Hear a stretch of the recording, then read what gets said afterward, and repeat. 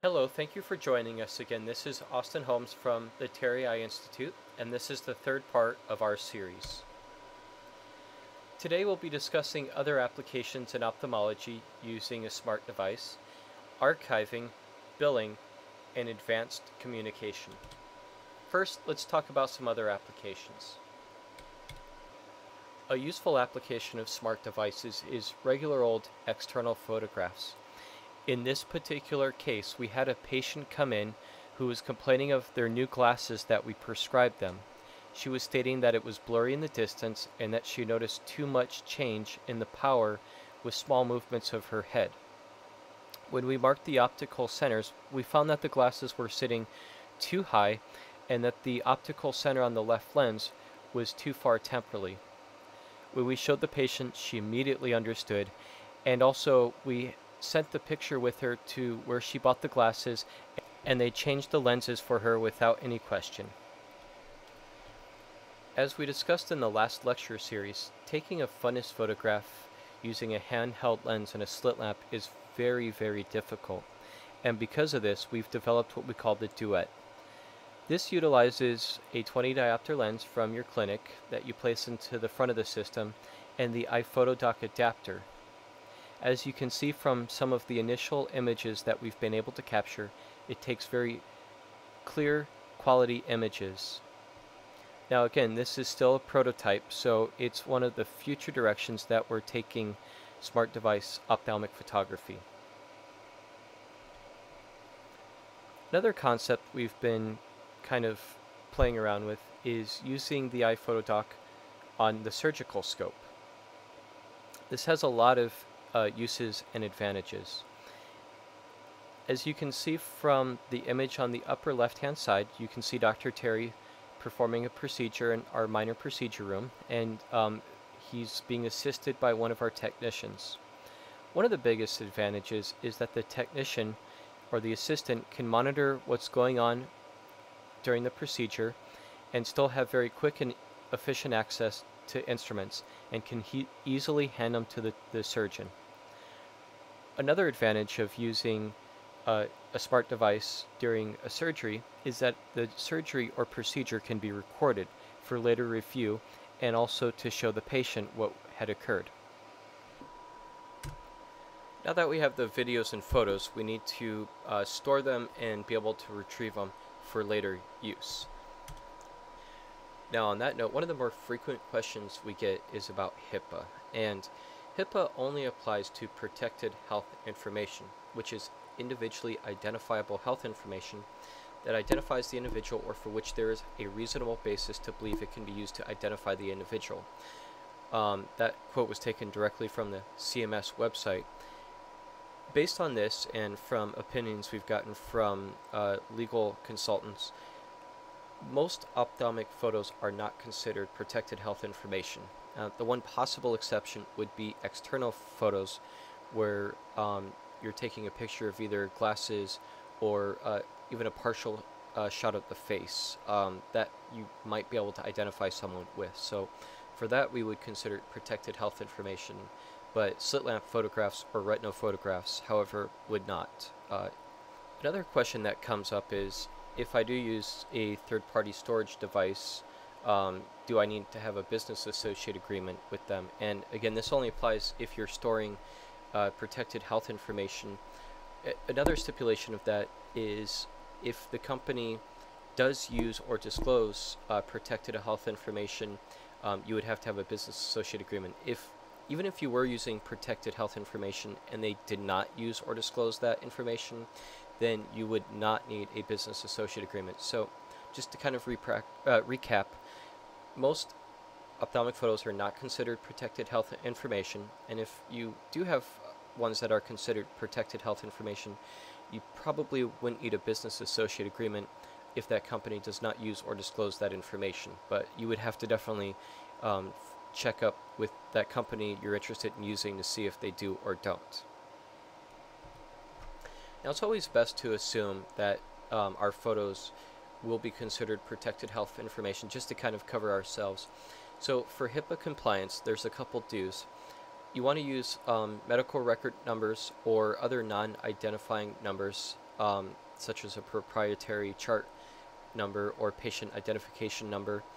And you also want to make sure that you have password protection on devices storing the photographs. So on your iPhone, to have a passcode, or on different programs that are available to have also a password on that as well too.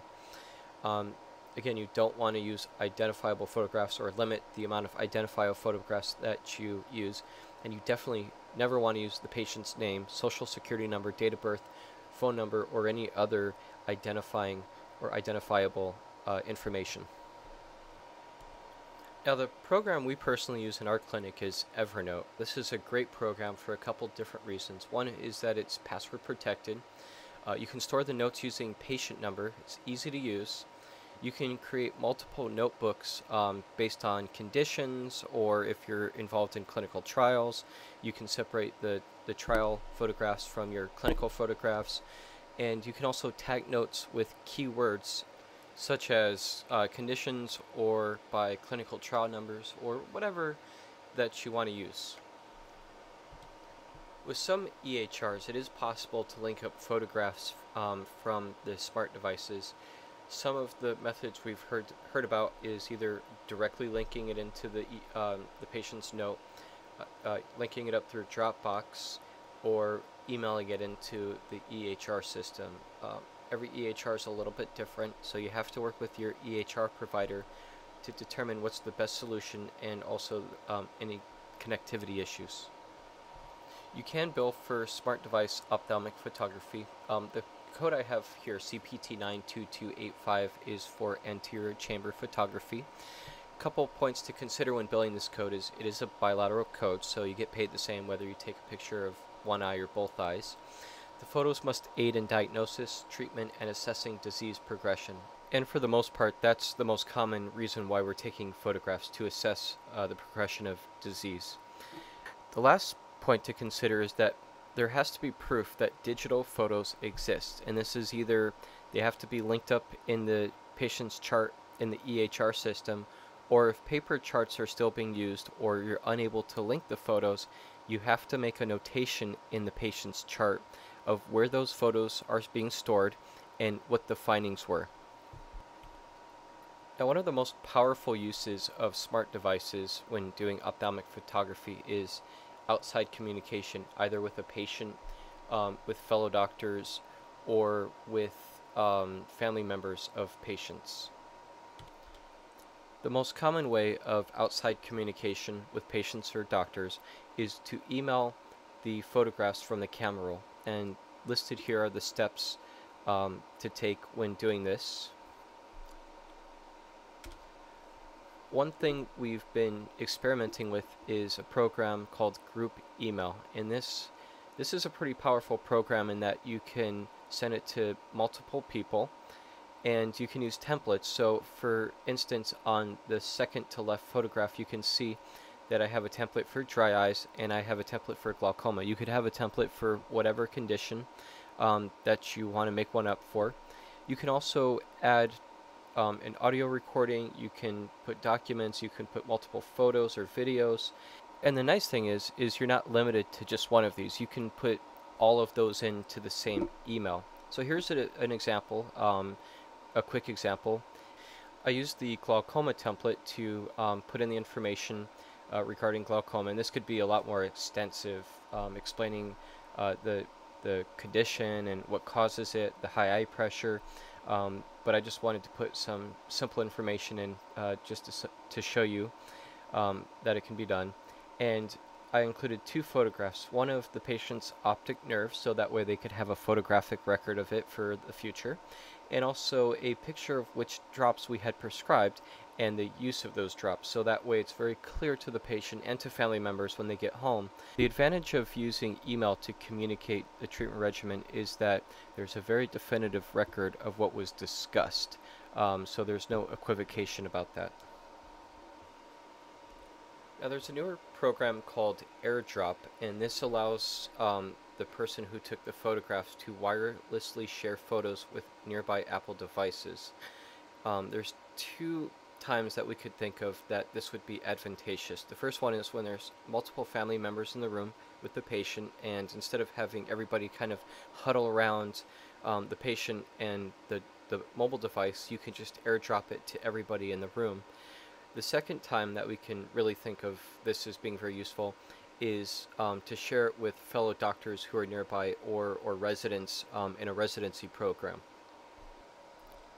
Now, if a patient wants a record of their photograph but doesn't have an email address or a smart device, you can always AirPrint it using these steps here. And again, this is another good way to communicate with the patient and make sure that they're educated.